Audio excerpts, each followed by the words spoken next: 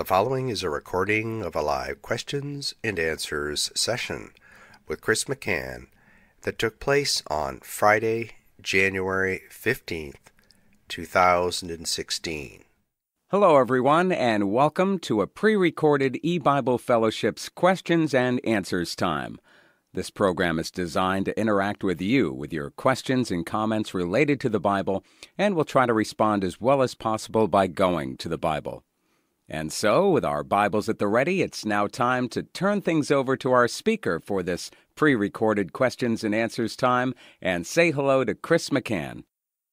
Good evening, everyone, and welcome to eBible Fellowship's Friday night question and answer program. Tonight, we're going to take a look at the Bible with any questions or comments that anyone may have. I'll just mention that if you're listening on the computer and you would like to call in, we do have a toll-free number. The number is 844-402-3344 in the U.S. only. And once you dial that number, then follow the voice prompts. And this phone number is or can be used in addition to the existing conference access. It does not replace it. Okay, we have only a short time together, so we're going to begin right away by going to the first person on the phone tonight. Welcome to our Friday night question and answer program. Please go ahead with your call. Hey, Chris, it's a blessing to have this time. It's a bit of a silly question, but back in April of 2011, we did a mission trip to New York City where we asked all like-minded believers to come out and pass out tracts and hold up signs. And I would say at the most, 250 people came. And I remember one person who no longer passes out tracts with us said, "Where's the great multitude?" And it was a joke, but because we were expecting, a greater number of people. So maybe you could speak a little bit about this. Is it possible that there are people who become saved, but they just don't have the courage to pass out tracts? And if we understand it to be 200 million people, if that's what God is teaching, is it possible that these folks are just going to keep these things in their heart? They're not really going to have the spiritual strength, let's say, as some of the believers here in the United States would have. Let's say they're in different countries. Could you talk a little bit about this? Sure. Yeah, that's it's a good question, and it's come up from time to time. It came up, as you mentioned, even before May 21, 2011. I remember at the fellowship, the Delco Fellowship, making comments that we would or should not expect to see busloads of people pulling up to come to the fellowship because God has saved a great multitude. Now, we know this not because we've seen them. As you're pointing out, we haven't seen a great multitude. And even if we saw a great number of people who were responding, that in itself is not proof of a great multitude, because we would never know if everyone was saved. Prior to May 21, there were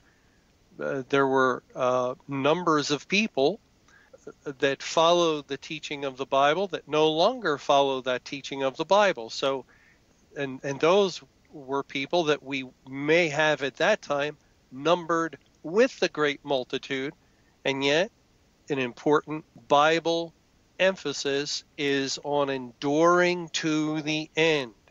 Enduring to the end. So when we look at it, we have to admit, no, I've never seen a great multitude of people, and yet that's not why we believe it. We believe it because we see it on the pages of the Bible in several places.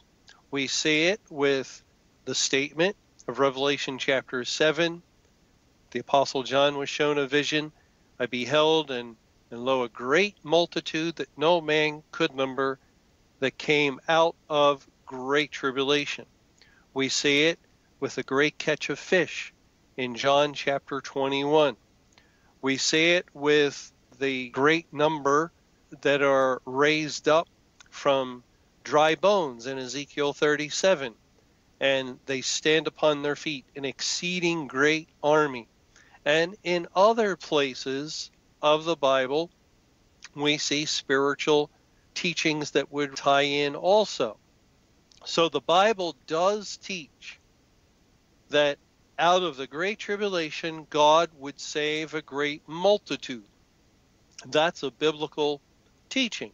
And so then we also know from the Bible that the biblical calendar has laid out the timeline for the Great Tribulation, that 23-year period that fits so well, perfectly into the overall calendar that there's no shaking or movement. Everything fits like pieces of a puzzle.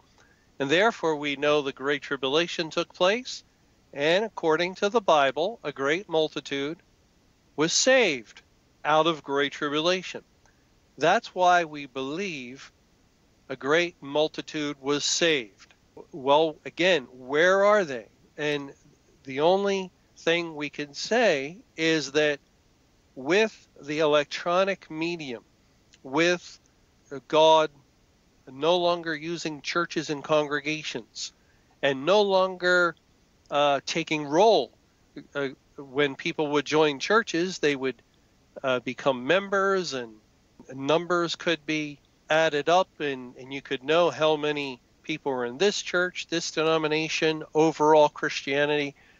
But with the end of the church age, roll stopped being taken. And again, even when roll was taken, you couldn't know who was wheat and who was tares. So that would be ineffective anyway.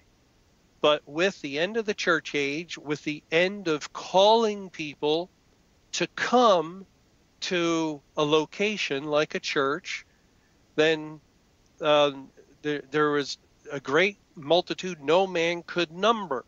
You cannot number them because there's no possible way of doing it. And so the Bible went out. We know this also during that little season of great tribulation, also called the latter rain.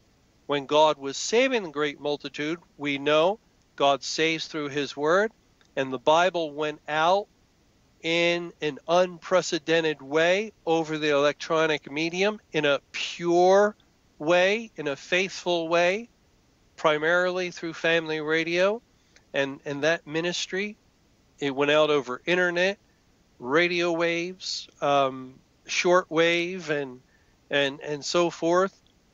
And so God saved people in India. Family radio had a couple dozen at least track trips to India, and they were broadcasting in many different ways into India. It went out into China, and in China there was the Radio Taiwan that was broadcasting all the way up to May 21, 2011, 24 hours a day into mainland China, into Vietnam, Cambodia, in the language of the people. And so the gospel was being broadcast. It really was saturating the earth, warning the world. This is the timeline. The day is coming, May 21, where the door will shut. And in many places, in North Korea, there is no way for us to know today, even on Facebook. People in North Korea don't come on Facebook. People in China do not come on Facebook hardly, because the Chinese block Facebook. And so you're not going to see perhaps millions upon millions of people. And many people are in poverty in India. They live in dirt villages. You're not going to see them. And in Africa and so forth. So in other words, we know from the Bible that God saved the great multitude, and we know they're out there in the world, and the vast majority of them still alive at this time, and God knows who they are, and that's all we're ever going to know. We're never going to know or see probably great numbers of people. Now we may see numbers of people coming in these days. I was amazed that in the time before May 21, there were several Family Radio Facebook groups and a couple of Facebook pages. The number of visitors or the number of members was relatively small. Well, right now, it's continuing also with eBible's groups and eBible's pages. The groups alone number well over 100, 110, 120,000 people that are part of eBible's group. Of course, they're not all saved. Many of them aren't. But there are saved people among them, and they're continuing to come in. But contrast that with before May 21 in family radio groups, and you may have had a handful, 3, 4, 5,000 total in all Facebook. So it has multiplied. And that's just the groups. That's not our pages where we have thousands of people that are still, people don't join the page. With a page, it's sort of like you just come visit and you can read things, and Facebook tells us how many visitors or people have viewed a page and things like that. And there's been thousands that have done that. And of course, that's far cry from millions, but we're still here, and we're still commanded to feed the sheep, and that's what we're going to attempt to do the best we're able, continue to share truth, and people will come in according to God's will. And I know that the great multitude is there because the Bible says they are there. And as far as how that will work out, I don't know completely. But all we're called to do is feed the sheep. And so that's what we want to be busy doing. But thank you for calling and sharing.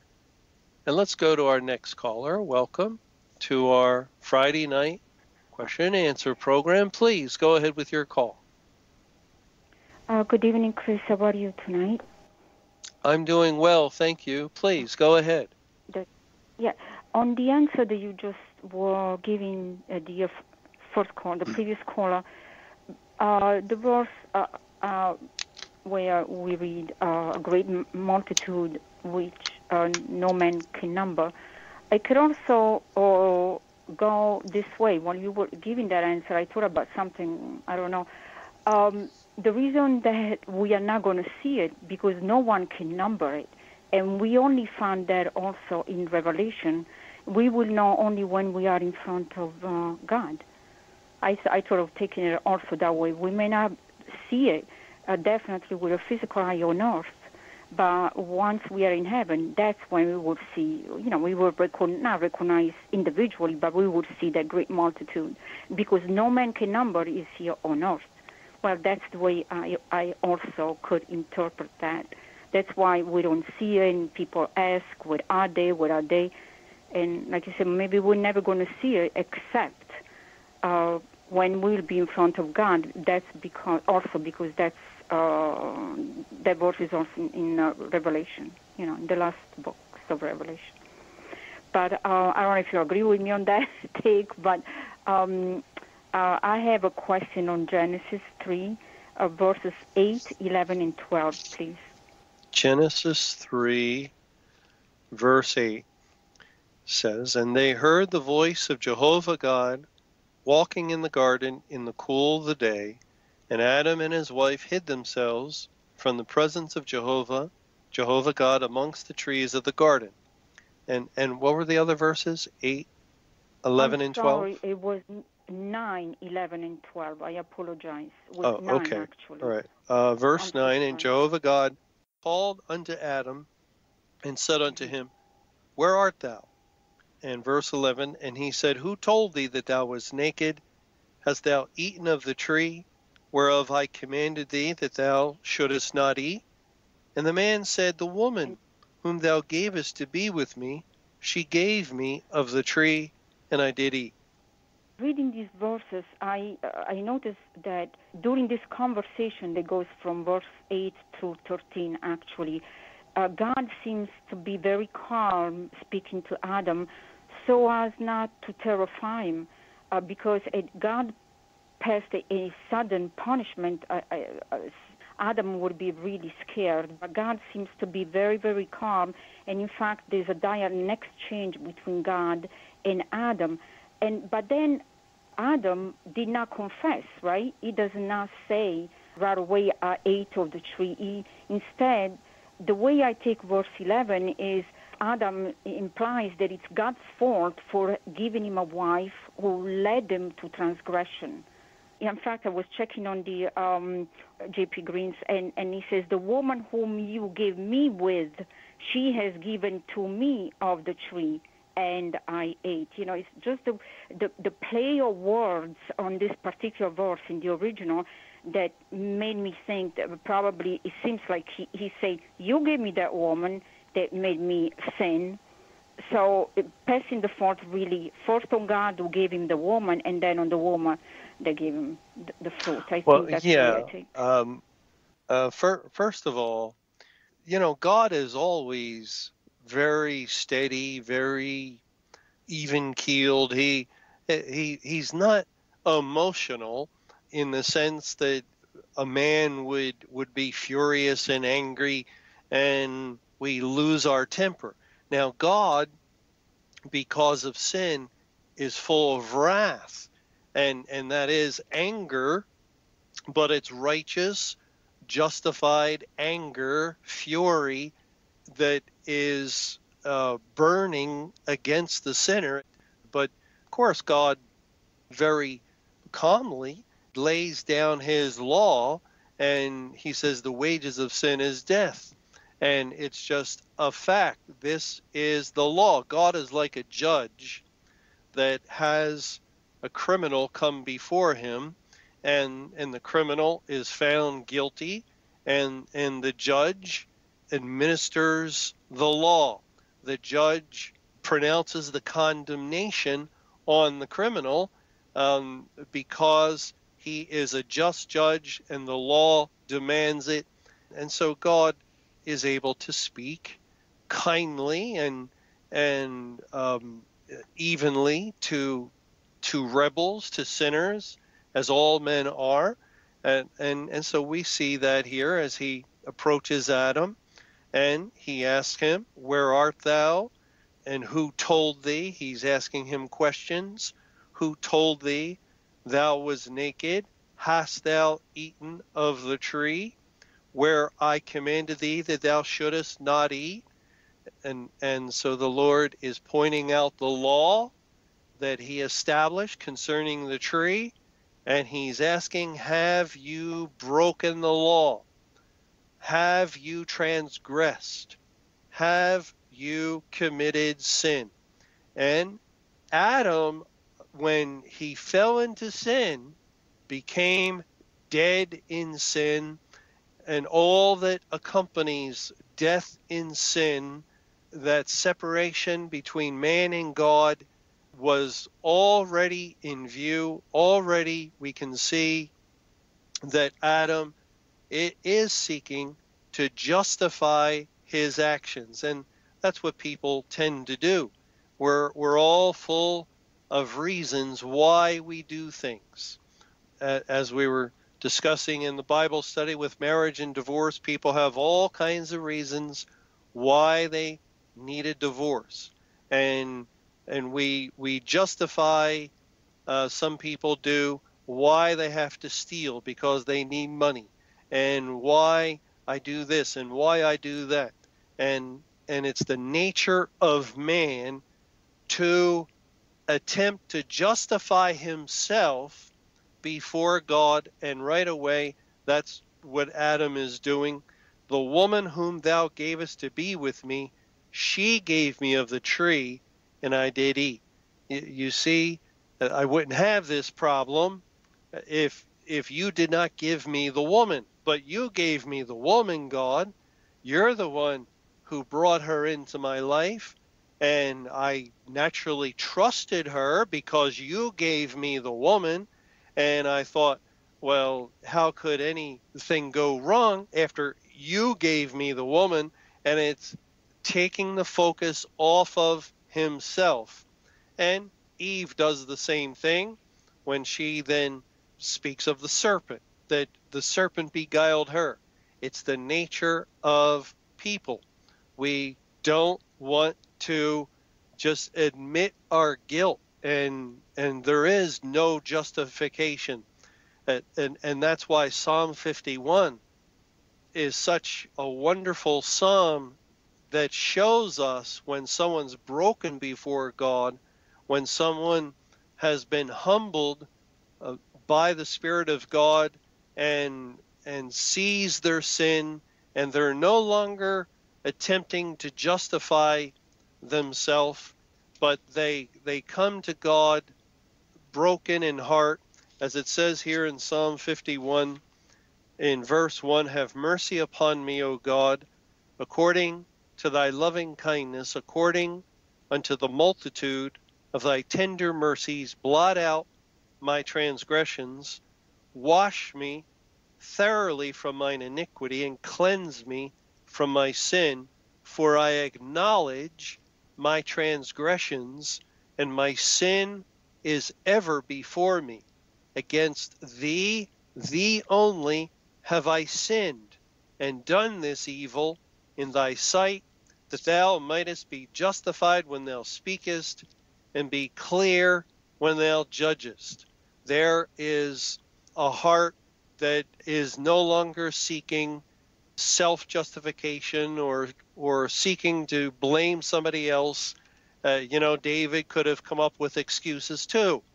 And he could have said, well, the pressures of the kingdom were too much.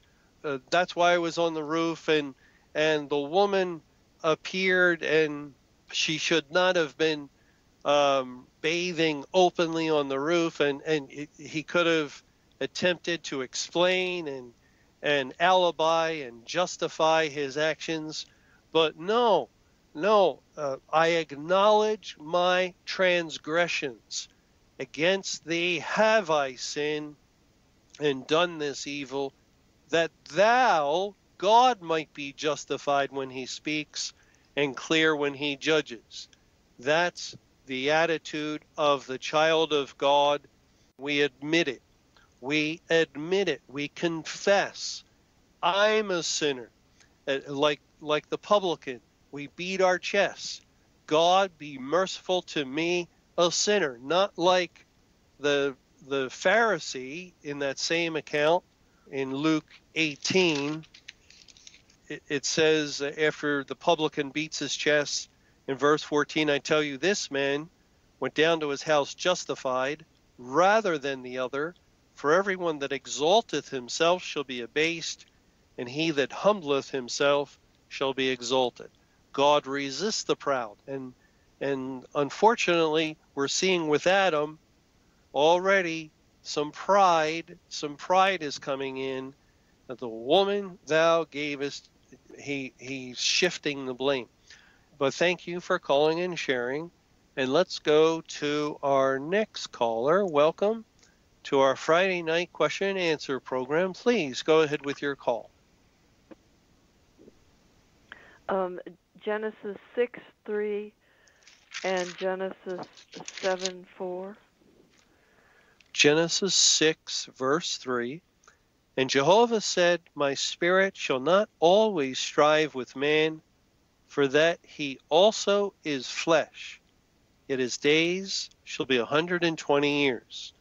In Genesis 7, verse 4, for yet 7 days, and it will cause it to rain upon the earth 40 days and 40 nights. Every living substance that I have made will I destroy from off the face of the earth. Neither one of these references to time would be referred to as Great Tribulation.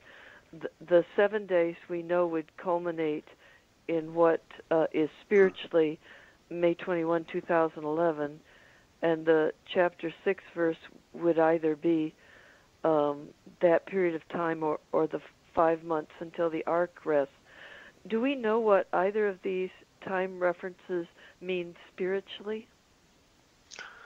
Well, the 7 days we know relates to 1 day is as 1,000 years, and so it points to the 7,000 years from the flood until God shut the door 7,000 years later on May 21, 2011.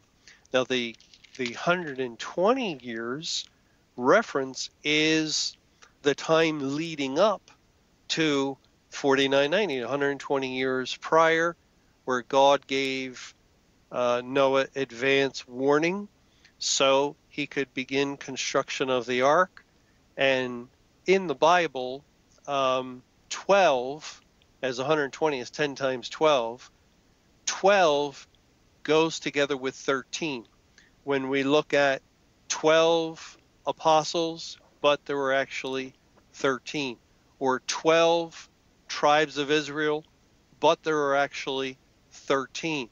And there should have been 12,000 years of history and then the end, but there was actually 13,000, because the Old Testament was 11,000 years up until the coming of Christ. And then when Christ came, Satan was bound. The Bible tells us for 1,000 years. We put them together, and that totals 12. But the length of Satan's actual binding was 1,955 years, the whole period of the church age, almost 2,000 years, which brings the total timeline for Earth to 13,000 years. So again, the world should last 12,000, but last 13,000. And here with this statement, as it says there, God will not always strive with man. He also is flesh. His days shall be 120 years. It seems to be like a final statement of how long man will continue. And it was a literal 120 years until God did destroy all flesh on the face of the earth in the days of Noah.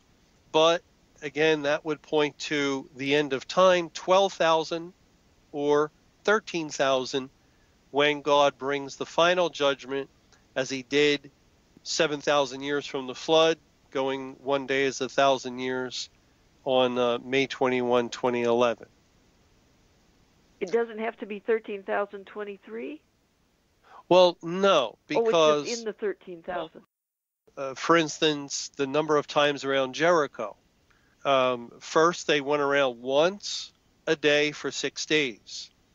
And then, for some reason, on the 7th day, they went around 7 times. And so God split up, really. He made a distinction in the way they went around the city on that 7th day. And you wonder why. Why would he do it that way? Why not have them walk around one more time on the 7th day? But then when we look at it, after the 7 times around, the wall of Jericho came tumbling down. And we can see how God has broken up the timeline for the world, because from creation to the flood was 6,023 years exactly to 4990. And so 6 times around Jericho identifies with that first earth. And then on that 7th day, they go around 7 times, because from the flood, 1 day is as 1,000 years. You go 7,000 years, and you come to Judgment Day, which we have already. And now we're in a period after Judgment Day from May 21, 2011. We don't know at this point how long it would last, but let's just suppose that Judgment Day goes from, say, 2011 until 2033. And if you start counting in 2011, if that's year one, then 2033 would be year 23. And so you could actually see an even break where the first Earth went 6,023 years, then 7,000 years after that, plus 23 inclusively, and perhaps then the world ends. But, God is just giving capsules, or he's giving short little directions or spiritual bits of information in a spiritual picture. How are you going to illustrate with 13 times around Jericho tribulation periods of 23 years or 2,300 days or anything like that? How would you do that? They're walking around the city 6 times. What do? They stop, and then God says, all right, now for the next 23 minutes you walk around. You couldn't do it. And so God hits the main numbers, the key numbers for the time of the end. And 1988 was Earth's 13,000th year, and that signaled the end of the world. And we've been living in the end of the world since that time. Thank you very much.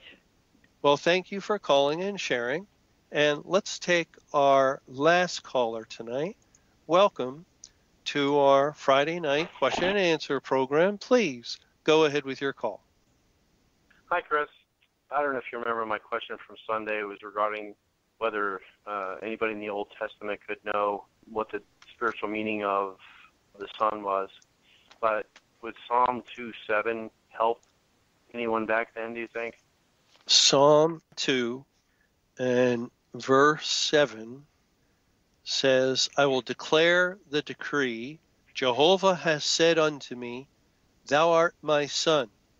This day have I begotten thee. Well, yeah, I think they knew that the Messiah would be the son of David. They knew that. And here, Jehovah has said unto me, Thou art my son. I don't know how much they could have known about the Son of God. They should have known, or a child of God could have known, and probably did actually, that the Messiah would be God. The Messiah had to be God. With Isaiah's verses concerning the virgin conceiving, and a son is born whose name is Almighty God, and some of the other statements in the Old Testament concerning the Messiah who is to come, the anointed one, they should have realized, the true believers should have realized that we're looking for God. We're looking for God to come in the flesh. Yeah, and the phrase, this day have I begotten thee, I don't know if they would have known that was pointing to before the foundation of the world and the resurrection as opposed to physical birth. Yeah, I don't think they would have known teaching that God kept hidden as a mystery. As the Apostle Paul says in Ephesians, when God opened up the information concerning the Gentiles being fellow heirs with the Jews. And that's actually in many places in the Old Testament pretty much in plain sight. And yet the Apostle Paul says a mystery was revealed to me.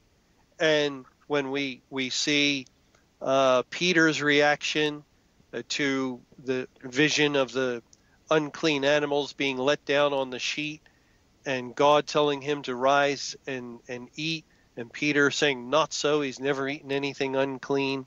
And it took a great deal of pressing on God's part, a great deal of showing them, look, this is what it means in Isaiah with all those statements and other places concerning the nations or the Gentiles, they are fellow heirs. And so God had to show Peter 3 times.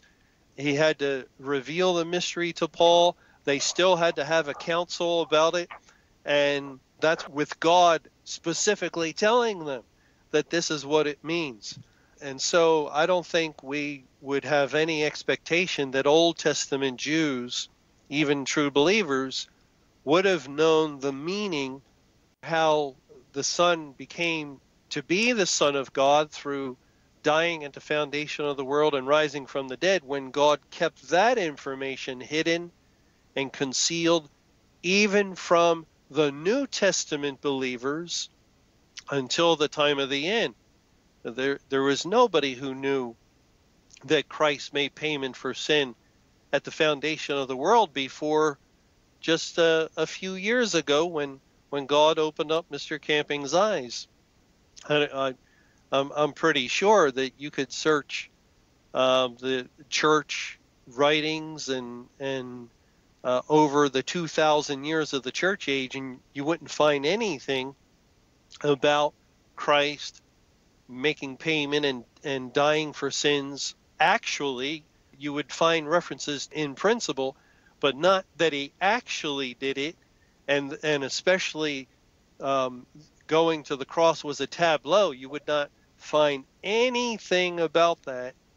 God kept that reserved for the time of the end, and I'm thankful that God has opened up this information, because several times now in studying Genesis or studying other parts of the Bible, it's been very helpful in showing what's in view with certain verses. Having that information really has been an aid to further understanding the Word of God. But thank you for calling and sharing. And I would like to thank everyone for joining us tonight. We have come to the end of our time. Please join us again this coming Sunday afternoon, Lord willing, during our online fellowship.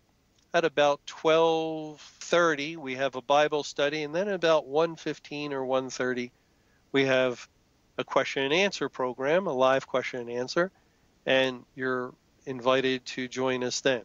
But for now, I'll say good night, and may the Lord's perfect will be done.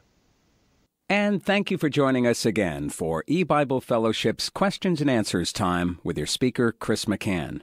You can join us for these questions and answers sessions Sunday afternoons following the Sunday studies and certain weeknights following the Monday through Friday studies. Check eBibleFellowship.com for the current schedule. Until next time, may the Lord's perfect will be done.